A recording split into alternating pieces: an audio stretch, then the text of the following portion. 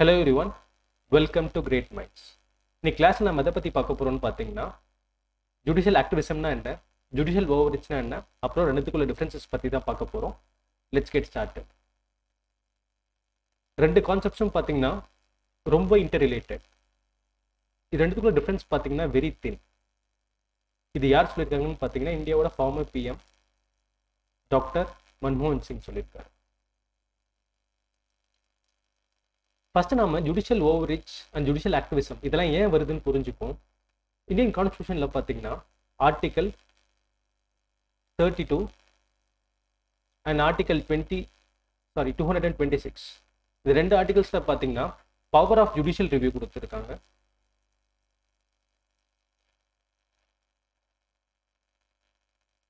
Power of judicial review கொடுத்துருக்காங்க. யாருக்கு கொடுத்துருக்காங்க? Supreme court and high கோர்ட்ஸ்க்கு. இதன் மூலியமா என்ன பண்றாங்கன்னு பாத்தீங்கன்னா both supreme court and high court வந்து லோவர் கோர்ட்ஸோட ஜட்ஜ்மெண்ட்ஸ், அப்புறம் state government and central governmental legislations அதாவது லாஸ், அப்புறம் constitutional amendments and executive actions இது எல்லாமே ரிவ்யூ பண்ற பவர் வந்து சுப்ரீம் கோர்ட் அண்ட் ஹைகோர்ட்டுக்கு கொடுத்துருக்காங்க. ஏன் இந்த பவர் வந்து சுப்ரீம் கோர்ட் கொடுத்துருக்காங்கன்னு பாத்தீங்கன்னா கவர்மெண்ட்ல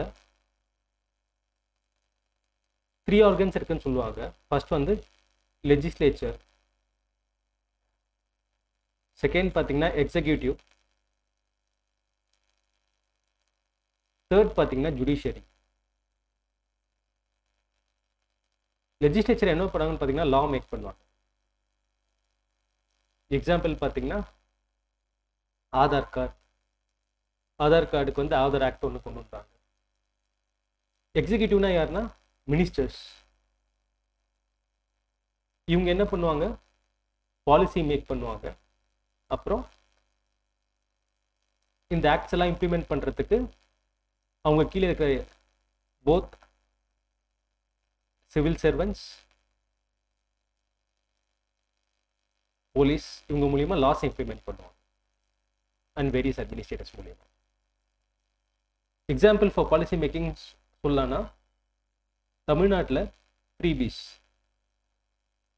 Tamil Nadu government irrespective of the parties என்ன சொல்றாங்கன்னா புவர் பீப்புளுக்கு வந்து ஃப்ரீயா வந்து எஜுகேஷன் தரணும், ஃப்ரீயா வந்து பேசிக் நீட்ஸ் ப்ரொவைட் பண்ணணும்னு சொல்லி சொல்றாங்க. தேர்ட் பார்த்தீங்கன்னா ஜுடிஷியரி. ஜுடிஷியரியில் வந்து பார்த்தீங்கன்னா டிஸ்ட்ரிக்ட் கோர்ட்ஸ் இருக்கு, ஹை கோர்ட்ஸ் இருக்கு, அப்புறம் சுப்ரீம் கோர்ட் இருக்கு. இவங்களோட வேலை என்ன?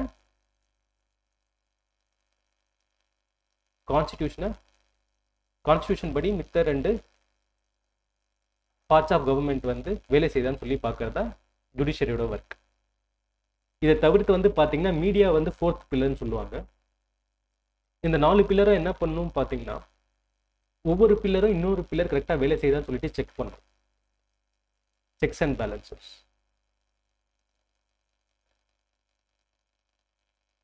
இதில் ஏதாவது ஒன்றுக்கு மட்டும் சுப்ரீம் பவர் இருந்துச்சுன்னா என்ன ஆகும்னு சொல்றாங்கன்னா மாண்டெஸ்கியூன்னு சொல்லிட்டு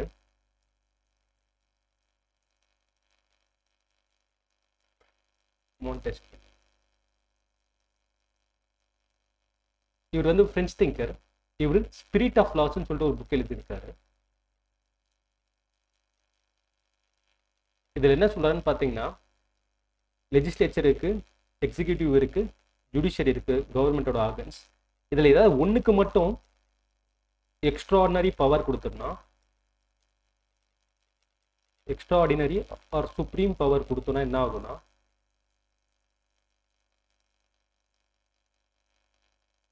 அங்க வந்து டைரானிக்கல் அண்ட் டெஸ்போட்டிக் ரூல் நடக்கும்னு சொல்றாங்க. அப்படின்னா என்ன அர்த்தம்னா அங்க வந்து சட்டம், ரூல் ஆஃப் லாலாம் இருக்காது. அங்க வந்து யார் பவர்ல இருக்கிறாங்களோ அவங்க வச்சத சட்டம், அவங்க நினைச்சதை செய்யலாம். அந்த மாதிரி ஒரு கவர்மெண்ட் நடக்கும். அது தவிர்க்கிறத என்ன பண்றாங்க? லெஜிஸ்லேச்சர், எக்ஸிக்யூட்டிவ் அண்ட் ஜுடிஷியரி மூணுமே செப்பரேட்டா வச்சு ஒவ்வொன்றுத்துக்கும் குறிப்பிட்ட பவர்ஸ் கொடுத்துருக்காங்க. இதனால என்ன பண்ணும்? ஒவ்வொன்றும் அதோட வேலை செய்யும். அதோட வேலை செய்யறது மட்டும் இல்லாமல் மித்த ஆர்கன்ஸ்லாம் வந்து கரெக்டாக வேலை செய்யுதுன்னு சொல்லிட்டு செக்ஸ் அண்ட் பேலன்சஸ் பண்ணும். ஓகே, இப்போ ஜுடிஷியல் ஆக்டிவிசம்னா என்னன்னு பார்ப்போம். ஜுடிஷியல் ரிவ்யூ மூலமா என்ன பண்ணுவாங்கன்னு பார்த்தீங்கன்னா கோர்ட்ஸ் வந்து affirmative actions issuing orders and decrees directing remedial actions. பேசிக்கலா சிம்பிளா சொல்லணும்னா supreme court and high court வந்து ஜட்ஜ்மெண்ட்ஸ் அண்ட் ஆர்டர்ஸ் மூலிமா ஒரு சில குறிப்பிட்ட ஆக்ஷன், பாசிட்டிவ் ஆக்ஷனை செய்ய சொல்றதுக்கு பேர் தான் ஜுடிஷியல் ஆக்டிவிசம். இது யார் கொண்டு வந்தாங்கன்னு பார்த்தீங்கன்னா இந்தியாவில் justice VR Krishna Iyer, justice PN Bhagavathi, justice Chinappa Reddy, அப்புறம் ஜஸ்டிஸ் டிஏ தேவசாய். இது ஏன் கொண்டு வந்தாங்கன்னு பார்த்தீங்கன்னா 1970s வந்து பார்த்தீங்கன்னா எமர்ஜென்சி நடந்தது. எமர்ஜென்சிக்கு முன்னாடி மோஸ்ட்லி வந்து ஜுடிஷியரி அண்ட் கவர்மெண்ட் வந்து ரெண்டும் பார்த்தீங்கன்னா அவங்களுக்கு அலோகேட் பண்ண பவர்ஸில் ஒர்க் பண்ணாங்க. பட் எமர்ஜென்சி அப்போ என்னாச்சுன்னா அது சேஞ்ச் ஆச்சு. என்ன பண்ணாங்க, ஜட்ஜஸை வந்து யார் கவர்மெண்ட்டுக்கு ஃபேவராக இருக்காங்களோ அவங்கள அப்பாயின்மெண்ட் பண்ணாங்க. இதனால என்னாச்சு, பீப்புளோட வெல்ஃபேர் வந்து பாதிக்கப்பட்டது. இதை சரி செய்யறதுக்காக என்ன பண்ணாங்க, அதுக்கப்புறமா ஜுடிஷியரியே வந்து பார்த்தீங்கன்னா நிறைய ஸ்டெப்ஸ் எடுத்து அவங்க ஆக்டிவாக மாறினாங்க. அது ஏன் பண்ணாங்கன்னு சொல்லி பார்ப்போம். ஃபர்ஸ்ட் பார்த்தீங்கன்னா எமர்ஜென்சி அப்போ ஆர்டிகல் 21 வந்து சஸ்பெண்ட் பண்ணலான்னு சொல்லி ஒரு கேஸ் ஜட்மெண்ட் வந்து ஏடிஎம் ஜபல்பூர் கேஸ்ன்னு சொல்லுவாங்க. இது ரொம்ப ஃபேமஸான கேஸ். இந்த கேஸில் என்ன சொன்னாங்கன்னா ஆர்டிகல் 22 வந்து எமர்ஜென்சி அப்போ சஸ்பெண்ட் பண்ணலான்னு சொன்னாங்க. இதனால என்ன ஆகுது, பேசிக் ரைட் டு லைஃபே வந்து கவர்மெண்ட் நினைச்சா யாரை வேணாலும் அவங்களோட லைஃப் எடுத்துக்க முடியுன்ற மாதிரி ஒரு இன்டர்பிரேஷன் வந்தது. இது தடுக்கிறதுக்காக என்ன பண்ணாங்க, பப்ளிக் இன்ட்ரெஸ்ட் லிட்டிகேஷனை வந்து என்கரேஜ் பண்ணாங்க. ஃபர்ஸ்ட் வந்து டு ப்ரொடெக்ட் ரைட்ஸ். செகண்ட் பார்த்தீங்கன்னா நான் டெஸ்பாட்டிக் ரூல். இந்த மாதிரி வரப்போகிற கவர்மெண்ட்லாம் வந்து அவங்களுக்கு ஏற்ற மாதிரி லாஸ் ஜட்ஜஸ் அப்பாயின்மெண்ட் பண்ணாங்கன்னா அங்கே வந்து ரூல் ஆஃப் லா இருக்காது. அங்கே என்ன இருக்குன்னா டெஸ்போட்ஸ், யார் ஆட்சி செய்கிறாங்களோ அவங்களோட விருப்பம் அப்புறம் விருப்புகளுக்கு ஏற்ற மாதிரி ஆட்சி நடக்கும். அது தடுக்கிறதுக்காக செகண்ட். தேர்ட் பார்த்தீங்கன்னா ஆர்டிகல் 21 எக்ஸ்பேண்ட் பண்ணாங்க. என்ன எக்ஸ்பேண்ட் பண்ணாங்கன்னு பார்த்தீங்கன்னா முன்னாடி வந்து ஒரு லா வந்து கரெக்டாக இருந்துச்சுன்னா, ஒரு லா இருக்குது, அந்த லாவில் வந்து ஒருத்தரோட உயிரை எடுக்க முடியும்னு சொன்னாங்கன்னா அதை அப்படியே அக்செப்ட் பண்ணிக்கிட்டாங்க. பட் இப்போ என்ன சுப்ரீம் கோர்ட் சொன்னாங்கன்னா மேனகா காந்தி கேஸில், இல்லை இந்த லா வந்து ரீசனபிளான்னு சொல்லி நாங்கள் செக் பண்ணுவோம். லா படி டெத் சென்டென்ஸ் வேணால் நீங்கள் கொடுக்கலாம், ஆனால் இந்த லாவே வந்து கரெக்டாக இல்லையான்னு சொல்லிட்டு நாங்கள் செக் பண்ணுவோம். லா ஹேஸ் டு பி ரீசனபிள்னு சொல்லி இன்டர்பிரிட்டேஷன் கொண்டு வந்தாங்க. ஃபோர்த்து பார்த்தீங்கன்னா நிறைய இடம், ஃபார் எக்ஸாம்பிள் வந்து செக்ஷுவல் ஹராஸ்மெண்ட்டுக்கு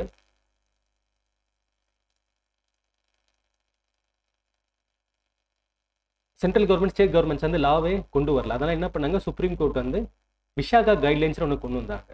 ஏன்னா லெஜிஸ்லேச்சர் வந்து அதோட வேலை செய்யல. அதனால வந்து என்ன பண்ணாங்க, ஜுடிஷியரி வந்து கொண்டு வந்தாங்க. இந்த மாதிரி இதெல்லாம் என்னாச்சு, ஜுடிஷியரி வந்து பப்ளிக்கு நிறைய சர்வீஸ் பண்ணியிருக்காங்க. ஃபார் எக்ஸாம்பிள் வந்து கஸ்டடியில் நடக்கிற டெத்துக்கு தடுக்கிறதுக்காக நிறைய லாஸ் கொண்டு வந்தாங்க, ரூல்ஸ் கொண்டு வந்தாங்க. பிரிசனரோட ரைட்ஸ் வந்து இம்ப்ரூவ் பண்ணாங்க. அப்புறம் அபாலிஷன் ஆஃப் பாண்டட் லேபரோட ரைட்ஸ் வந்து நிறைய வந்து இம்ப்ளிமெண்ட் பண்ணாங்க. இந்த மாதிரி நிறைய லிஸ்ட் இருக்குது. இதை நீங்கள் ஜஸ்ட் ஒரு கோ த்ரூ பண்ணிக்கோங்க. ஆனால் இதெல்லாம் பார்க்கும்போது நம்ம ஜுடிஷியல் ஆக்டிவிசம் கரெக்டுன்னு சொல்லுவோம். பட் ஆனால் இதே ஒரு லிமிட், அந்த தின் லைன் சொன்னார் பார்த்தீங்களா ஃபார்மர் பிஎம் டாக்டர் மன்மோகன் சிங், இந்த தின் லைனை வந்து நம்ம பிரீச் பண்ணோம்னா ஜுடிஷியல் ஆக்டிவிசம் வந்து ஜுடிஷியல் ஓவர் ரீச்சா வந்து மாறும். ஜுடிஷியரி வந்து ஜுடிஷியல் ரிவ்யூ மட்டும் பண்ணாம அது வந்து எக்ஸிக்யூட்டிவ் மக்களால் எலெக்ட் பண்ண பிஎம் சிஎமோட ரோல் எடுத்து அவங்க பண்ண ஆரம்பிச்சாங்கன்னா, லாஸும் அவங்களே மேக் பண்ண ஆரம்பிச்சாங்கன்னா இது வந்து ஜுடிஷியல் ஓவர் ரீச் ஆகும். எக்ஸாம்பிள் பார்த்தீங்கன்னா சுப்ரீம் கோர்ட் வந்து பார்த்தீங்கன்னா தீபாவளி அப்போ எந்த டைமிங்ல பட்டாசு வெடிக்கணும் இதை சொல்றது கோர்ட்டோடைய வேலை இல்லை, இது எக்ஸிக்யூட்டிவ் அண்ட் லெஜிஸ்லேச்சரோட வேலை. இவங்க பாலிசி மேக் பண்ணி அதன்படி அவங்க இம்ப்ளிமெண்ட் பண்ணலாம். அதே மாதிரி ஆல்கஹால் வைக்கலாம் வைக்கக்கூடாது, இதெல்லாம் வந்து கவர்மெண்ட்ஸோடைய மேண்டேட். இதை வந்து கோர்ட் வந்து எதுவுமே பண்ணக்கூடாது, மேபி அதை ரெகுலேட் பண்ணலாம் அப்படின்ற மாதிரி சொல்லலாம். ஃபைனலாக பார்த்தீங்கன்னா ஃப்ரீபீஸ். தமிழ்நாடு கவர்மெண்ட் வந்து நிறைய ஃப்ரீபீஸ்லாம் கொடுக்குறாங்கன்னு சொல்லி சுப்ரீம் கோர்ட்டில் இப்போ கேஸ் போட்டிருக்காங்க. ஒரு கவர்மெண்ட் வந்து மக்களுக்கு எது தரணும் தரக்கூடாதுன்றது அது மக்களால் தேர்ந்தெடுக்கப்பட்ட கவர்மெண்ட்டோடைய ரைட். அதை வந்து சுப்ரீம் கோர்ட் வந்து எதுவும் சொல்றதுக்கான வாய்ப்பு இல்லை. ஏன்னா எது வந்து சுப்ரீம் கோர்ட்ல வந்து ஃப்ரீன்னு சொல்றவங்களுக்கு வந்து மேபி பணக்காரங்களா இருக்கலாம். பட் அதே வந்து ஃபுட், க்ளோத்திங், ஷெல்டர் இது அடிப்படை வசதி இல்லாதவங்களுக்கு வந்து அது ஒரு நெசசிட்டி, பேசிக் நெசசிட்டி. இது ஃப்ரீபி கிடையாது. அது அவங்க சர்வை பண்றதுக்கான ஒரு கவர்மெண்ட் கிட்ட இருந்து கிடைக்கிற ஒரு ஹெல்ப். இதனால என்ன ஆகும், ஏழை பையன் வந்து ஸ்கூல் போவான், ஸ்கூல் போனவன் என்ன பண்ணான், படிப்பான், படிச்சு வந்து பெரிய ஆள் ஆகுவான். நாளைக்கு மறுபடியும் வந்து அவன் கவர்மெண்ட் ஜாப் இல்லைன்னா பிரைவேட் ஜாப்ல ரொம்ப சக்சஸ்ஃபுல்லாக இருப்பான். ஸோ இதுக்கு வந்து கவர்மெண்ட்டோடைய ரோல் வந்து வெரி வெரி இம்பார்ட்டன்ட். இதை வந்து சுப்ரீம் கோர்ட் டிசைட் பண்றது, அது அவங்களுடைய ஆம்பிட்ல வந்து அது கிடையாது.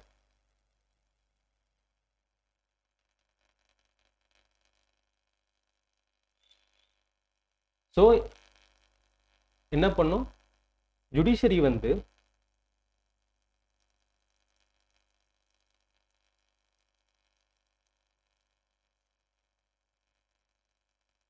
ஜுடிஷியல் ஆக்டிவிசம் பண்ணலாம். ஆனால் ஜுடிஷியல் ஓவர் ரீச் வந்து கண்டிப்பாக பண்ணக்கூடாது. ஜுடிஷியல் ஆக்டிவிசம் எப்போ பண்ணலாம், ஜுடிஷியரி நினைச்சதெல்லாம் பண்ணக்கூடாது.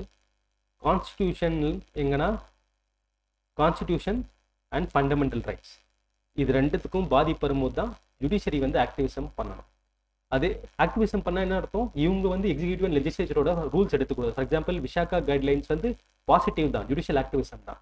பட் ஆனால் வந்து இதை கோர்ட் வந்து லா மேக் பண்ணுறதை விட அதை வந்து லெஜிஸ்லேச்சருக்கு தள்ளி விட்டுறலாம். லெஜிஸ்லேச்சரோட ஃபங்க்ஷன் தான் அது லா மேக். அவங்களோட வேலையை அவங்கவுங்க கரெக்டாக செய்யுங்கன்னு சொல்லி சொல்கிறது தான் செக்ஸ் அண்ட் பேலன்சஸ். அந்த வேலை நம்ம செய்கிறது வந்து தப்பான விஷயம். ஸோ இதுக்கு கன்க்ளூஷன் என்னன்னு பார்த்தீங்கன்னா, இந்தியாவில் வந்து டிஃப்ரெண்ட் ஆர்கன்ஸ் ஆஃப் கவர்மெண்ட் இருக்கு. அந்த ஒவ்வொரு கவர்மெண்ட்டுக்கான பவரும் பார்த்தீங்கன்னா கான்ஸ்டிடியூஷன் கொடுத்துருக்கு. ஸோ ஒவ்வொரு ஆர்கன்ஸும் கான்ஸ்டிடியூஷன் எந்த அளவுக்கு பவர் கொடுத்துருக்கோ அதற்கேற்ற மாதிரி வேலை செய்யணும். ஸோ கன்க்ளூஷன் என்ன சொல்லலாம், in India constitution is the supreme. Every organ of the state has to function within it's limits, ஜுடிஷியரியும் உட்பட. லெஜிஸ்லேச்சர், ஜுடிஷியரி, எக்ஸிக்யூட்டிவ் மூணுமே வந்து கான்ஸ்டிடியூஷனல் லிமிட்டோட வேலை செய்யணும்னு சொல்லி முடிச்சிருக்கேன். That's it for the day. Thank you and have a nice day.